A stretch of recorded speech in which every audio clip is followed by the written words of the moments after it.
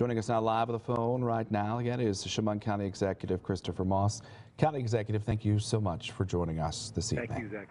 The governor has shifted his daily address to focus on the growing number of protests in New York. But have you received any more guidance from the state on any coronavirus reopening? Certainly. I mean, even though he's had to refocus his attention, the regional control rooms continue to meet at least once or twice a day. Today, obviously, we're talking about the summer programs. Looks like we're going to be able to go ahead with summer cohesion, which is going to be great for the kids across the communities. We'll be meeting with the town of Big Flats and Horseheads and Southport, who have their own summer programs as well, in the coming days to make sure that we're uniform in the way that safety measures are being implemented. That is good news, especially for our young people.